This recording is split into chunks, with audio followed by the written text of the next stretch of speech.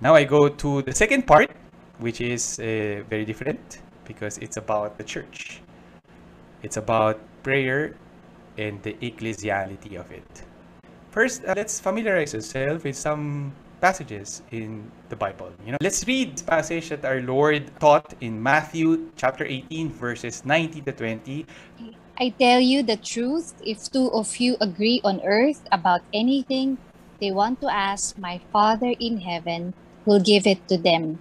For where two or three are gathered in my name, I am there among them. So far, we have highlighted that we need to pray. We have to be very intimate to God. And we have been giving importance to that prayer that is so personal, so friendly. As a son of God, likewise, we have studied also our relationship with the Trinity, prayer and the Trinity, and we saw our mother. Now we look at the ecclesiality of prayer. How is it connected, the church and prayer? And here in this first passage, our Lord Himself mentioned that He also was recommending that we pray with the others. And His presence is different in that prayer. When two or three are gathered in my name, I am there among them. Next passage is that of the Acts of the Apostles. This is now the story of the church. After receiving the word of God, after receiving the story of His life and being evangelized, they started living their lives in prayer. And Acts 2:42 mentions some detail about that. Okay? They devoted themselves to the apostles' teaching and fellowship, to the breaking of bread and the prayers. So, as a church, they were doing the liturgy, the breaking of the bread, and they were praying together. Acts 2:42 tells us the early Christians had dedicated time for the breaking of the bread and the prayers. Acts 12:5 gives us also another idea of how the early Christians lived when they were in trouble, when they were in stress. So Peter was shut up in prison, while the church prayed to God continually for him. So the subject in this sentence is the church.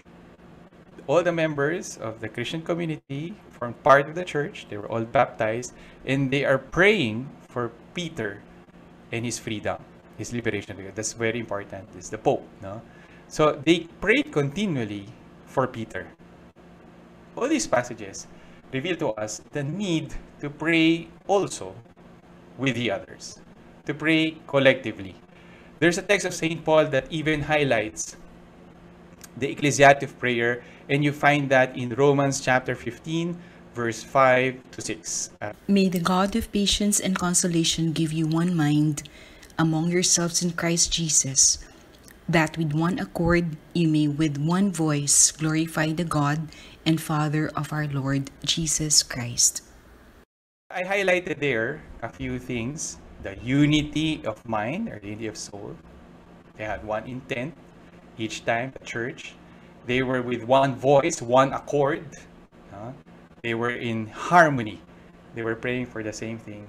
And that is for the glory of God, the glory of Jesus Christ as well, glory of the Blessed Trinity. So St. Paul highlights here the need for our prayer to be ecclesial. That our prayer is always possessing that characteristic of being church-based, church-founded. There is no prayer that is outside the context of the church. We already said previously that the church in Christ, that Christ's prayer is never separated from us. We always pray in Him. We say in the name of the Father, and the Son, and the Holy Spirit. We enter the dynamics of the Trinity every time we pray. We pray with Christ, in Christ, and through Christ. Now, we know in theology that Christ is never separated from the church because He is the head of the church. You remove Christ and you don't have the church anymore. The mystical body of Christ always has the head. So we cannot separate Christ from the church. Therefore, if we say that our prayer is always in, with, and through Christ, we can also affirm that our prayer is always in, with, and through the church. Just like the early Christians and just like the Christians of our day. It is always ecclesial. Okay? We point out here, and we will elaborate on this further, It is because of the action of the Holy Spirit that moves us with one accord, one mind, one voice. It's a different thing already when we pray. The person is responsible for that. We attribute everything, this third person, Blessed Trinity. Okay, he acts in us. And when he acts, he always acts thinking in the context of always in unison with communion with the entire church. So ecclesiality of prayer is because of the action of the Holy Spirit. Besides, there is a dogma of our faith called the communion of saints, which could mean many things. The communion of those in church and in heaven, communion of the faith, communion of the sacraments, but also communion in prayer. Communion expressed in prayer. Last but not the least, now in prayer, there is always some ecclesiality that is an internal characteristic because we exercise this great commandment of Christ, fraternal love, in prayer first and foremost. Okay, we pray for one another, we pray for each other, and we receive the prayer of the others. When we think of prayer, always in the context of communion of saints, therefore, we pray always with the church. It could never be separated from that. When we pray, we always pray with communion, in communion with the rest, members, faithful of the church. Everything that was mentioned is pretty clear when we think of the liturgy. When you say liturgical prayer, these are the Mass, the Masses, the breviaries, the sacraments. Breviary is the prayer for the priest, and liturgies of the hours, etc., etc. It's always connected to the church. Christ is always mentioned with the church, etc., etc.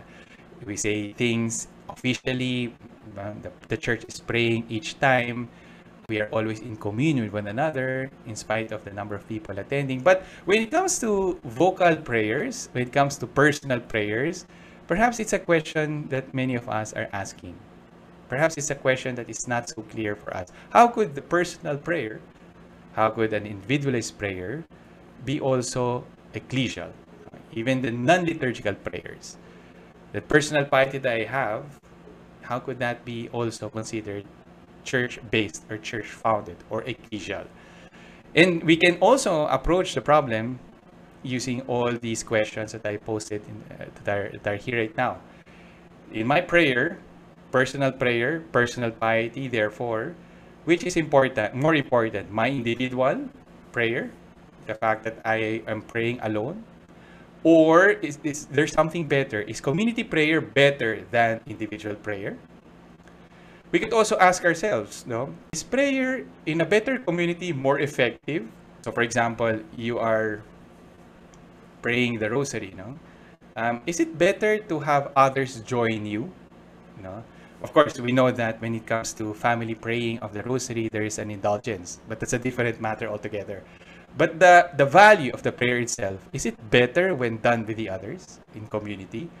Or if the people in the community are holier, or if we are more, if we are 10 only praying the rosary, should we invite more, no, so that it's 1,000 and that's better in front of God? No? The more people praying together, is it better really? There's a response that clarifies everything, no? And it perhaps could provide us the answer. It's in a document by the Congregation Doctrine of Faith. We review the concepts we mentioned earlier, the arguments, and I think the answer is pretty clear. Orationes Formas number 7. The prayer of Jesus has been given to the church. This is how you should pray. For this reason, Christian prayer, even when done alone, always takes place within that communion of saints in which and for which one prays both publicly and liturgically and privately. I think this pretty much summarizes the answers to all those issues I raised. No? Which is better, the individual prayer, especially the one of the non-liturgical, no? Individual prayer versus the community prayer. The document tells us that Jesus gave the prayer, gave the capacity to talk to God, gave the grace of prayer to the church. And that's why the Christian prayer, although you may be alone reciting it, the personal vocal prayer, even when done alone, is always in communion with the saints. And because of that, it has the same value, even if you're with the others. Okay? Liturgically and privately, or publicly versus privately, you're always in communion with saints. The communion of saints means that it's not understood in the physical sense. When you're praying alone and you are always in communion with the others, the prayer that is inauthentic or is not genuine or not real or a bad prayer is the prayer that is schismatic or heretical or is not in communion with the church. Okay? Or the prayer that takes you out of love. The prayer, for example, that's the most false, is wishing bad or evil for another person. Obviously, that's not genuine prayer. In fact, it goes against the rules of prayer. But every time you pray, you're always in communion with the saints, and therefore it always is ecclesial. Although it may not be liturgical, personal prayer of the Christian, therefore, Christian prayer is always in communion with the saints, and always ecclesial. Okay? So if you have 5 persons praying the rosary, that's also okay. If you are alone praying the rosary, that also is very okay, because that is always in communion with saints. Unless you reject that dogma of our faith, no? That is completely fine. Okay? The one that provides the ecclesiality of it all, of prayer, is the third person of Blessed Trinity. And the Catechism of the Catholic Church further explains this point to settle everything. It's point 2672. The Holy Spirit, whose anointing permits our whole being, is the interior teacher of Christian prayer. He is the architect of the living tradition of prayer. Certainly, there are as many ways in prayers as there are people praying, but it is the same Spirit who acts in everyone and with everyone. It is in the communion of the Holy Spirit that Christian prayer is prayer in the Church. Mentioned in another way, because every time you pray, it is the Spirit that gives you the words, gives you the teaching, gives you the form. He's the architect as well.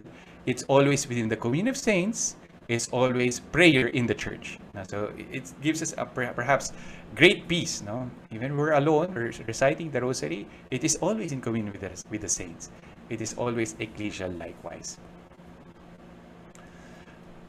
There are 2 schools of thought, in general, especially the Second Vatican Council, after the Reform, and that is putting a contradiction between personal prayer and liturgical prayer. Sometimes excessively highlighting the importance of one or the other. Each time, a philosopher, a lecturer, a good teacher who later on became a Carmelite could clarify this for us, that there's really no contradiction between a subjective prayer, personal prayer, vis-a-vis an objective or a liturgical prayer. Interior prayer, released from all traditional forms and thought of a subjective piety, cannot be opposed to the liturgy or objective prayer of the Church. All authentic prayer is a prayer of the Church, and it is the Church herself who prays there, because it is the Holy Spirit who lives in her, who in each soul intercedes for us with ineffable groans. Romans chapter 8:26. This is precisely what authentic prayer is, for no one can say, Lord Jesus, except in the Holy Spirit. What would the prayer of the Church be if it were not for the surrender of great lovers to God, who is love?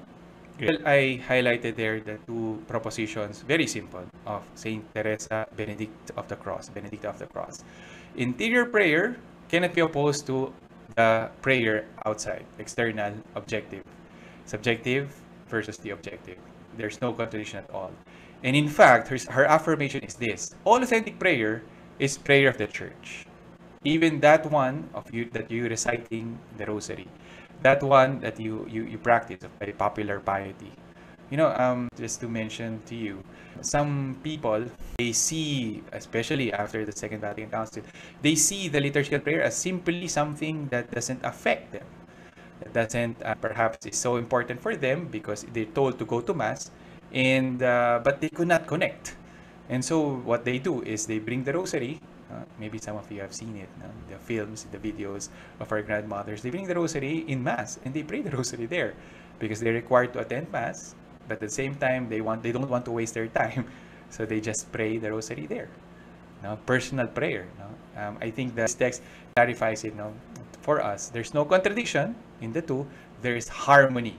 Because it's the Holy Spirit who lives in her, in the church, in each soul, interceding for us in ineffable cross. Because it's the Holy Spirit that moves both prayers, the liturgical and also the personal. St. John Paul II, Benedict XVI, and also recently Pope Francis would in fact mention the importance of popular piety. And of course, as always, the liturgical prayer as well. And would give some guidelines on how to harmonize the two. Edith Stein is a very important figure of the church. No? She is a genius, an intellectual who got converted. When she got converted, the hierarchy, the church authorities, they were telling her, why don't you continue lecturing because you're doing a lot of good. On the other hand, she decides to be a Carmelite and she goes to contemplative prayer. And so people have been attacking contemplative prayer, meaning the prayer of the nuns, the prayer isolated. What use is that? No? Well, if we understand the harmony between liturgical prayer and the personal prayer, we realize that this prayer is always important because it's a prayer of the church in both ways. Okay, just to reiterate the point, a harmony is necessary between the liturgical and the personal prayer. Both are also necessary. We need to personalize our prayer. We need to be very intimate with our Lord. We need to have our own words, yes, but we also need the liturgy. We cannot isolate our personal prayer from the prayer of the church. And we understand that these two support and feeds and enriches the other. Personal prayer would feed, would support, would enrich liturgical prayer and vice versa. We know that every form of prayer, including the personal prayer, is Jesus Christ. And Jesus Christ in the Eucharist. And Jesus Christ comes through the liturgy. The source of all prayer is the liturgy, is the Eucharist. On the other hand, as a practical tip, therefore, so that we harmonize this liturgical and personal prayer, we have to see the Mass, the sacraments, and the liturgy also from our personal point of view, to personalize the Mass. There are many ways of doing this. For example, focusing on a text, focusing on a word, for example, sacred scripture, or in the liturgy, you know, the Lord be with you and with your spirit. For example, just focusing on that and seeing the spiritual, the effect of that in our very personal circumstances. No? God is with me. I'm always with His Spirit, etc., etc. We can also perhaps personalize the Mass through the gestures. No, so there are many ways of doing this, as Saint Josemaria had advised, and will come out in many of the lectures of TFR, how to personalize. When we discuss, in fact, the Holy Mass and the parts of it in previous lecture, we talked about this, how to somehow personalize each part of the Mass. To illustrate further the harmony between the personal and the liturgical prayer, we have Saint Thomas Aquinas. Very interesting, in the 13th century, there was a popular piety, and the miracles towards, or revealing to us, the importance of the Eucharist.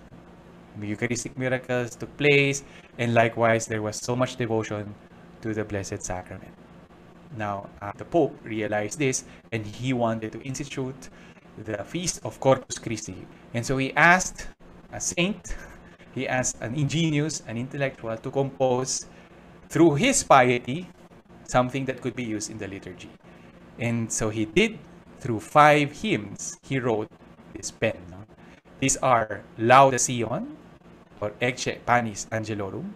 If you attended Mass last Sunday, before the Alleluia, or the acclamation of the Gospel, you must have recited this. A beautiful hymn that is a sequence of the Corpus Christi Mass. On the Panis Angelicus, the Bread of Angels, or this glad solemnity, recited in the office of readings also of the liturgy. In the Matins, we pray, we priest the Verbum Supernum. The last 2 stanzas are the ones that is most popular because they were converted into hymns when we have benedictions or salutaris ostia is sung, especially in the Philippines. No? In other countries, it's panjalingua. There are other versions of songs or hymns recited in or sung in the benediction. The Heavenly Word, that is the hymn of the Matins, and then panjalingua, the hymn of the Vespers. We sing the last two stanzas, Tantum Ergo. So the personal piety of a man, Saint Thomas Aquinas, was turned into something liturgical. Now, it was the, you would say, the harmonious relationship between liturgical prayer, because liturgical prayer was handed to us also because the personal piety of people. I mentioned an anecdote. This is very important, the piety we have in Mass. No? Because objectively, we see the same things. No? But if our hearts are attuned to what is happening or has that love in the liturgy, then it's a totally different thing. When Saint Jose Maria was crossing the Pyrenees, sometimes he would have the opportunity to celebrate Mass. No? And when he would celebrate Mass, the people are always dumbstruck. No? And one even wrote in his diary, I don't know why I've always attended Mass, but it's because perhaps of the priest. No? The priest who was pious, who was realizing that before his hands is the transubstantiated Lord, no? Our Lord, present body, blood, soul, and divinity. And this, St. John Mary Vianney also had his own stories. No? This is not only for priests. No? The piety of priests is not the most detrimental of this. It is your piety, how you attend Mass, how you not only passively go through each, but to personalize. To personalize. The Mass works ex opere operato, meaning by the mere fact it is done, there is a great benefit for all those attending. But at the same time, ex opere operantis, by the mere fact it is done, there is some benefit to each subjectively. So the way you attend Mass, the way you put your mind there, the way you personalize it, no, is perhaps so crucial in this.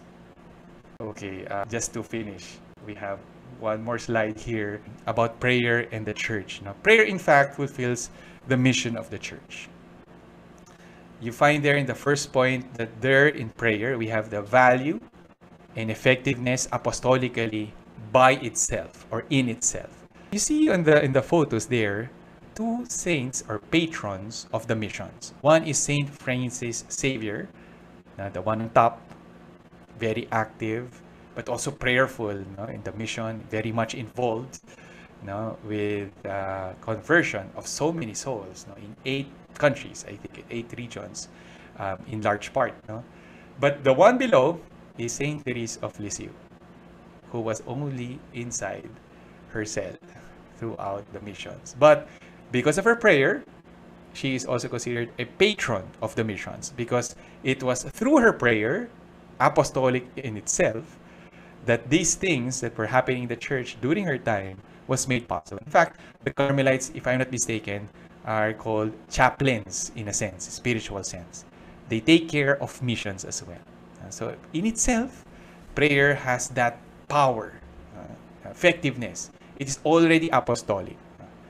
Second point is actually mentioned in there's an explicit apostolate of prayer.